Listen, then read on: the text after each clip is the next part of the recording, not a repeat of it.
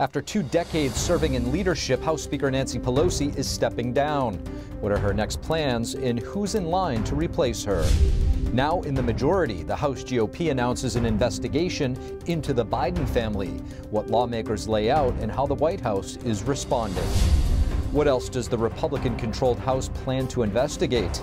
Congressman Greg Steube joins us to discuss the House GOP's future plans. A lot of recent developments when it comes to the border. An immigration expert from the Federation for American Immigration Reform joins us to discuss. Harvard and Yale are pulling out of a law school ranking. Deans of the 2 Ivy League schools say the one-size-fits-all ranking system isn't working.